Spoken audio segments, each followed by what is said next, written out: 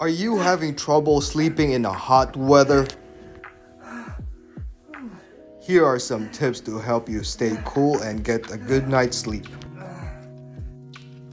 First, make sure your bedroom stays cool by closing your curtains during the day and opening them at night.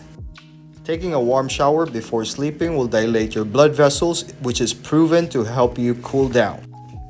Wear light and moisture wicking clothing to bed. Using a fan beside you to keep the air circulating in the bedroom. And using a cooling quilted blanket like our chill. One side is soft and cool to the touch, and the other side you can use during winter time. So now you can still sleep with a blanket that won't make you feel sweaty and hot.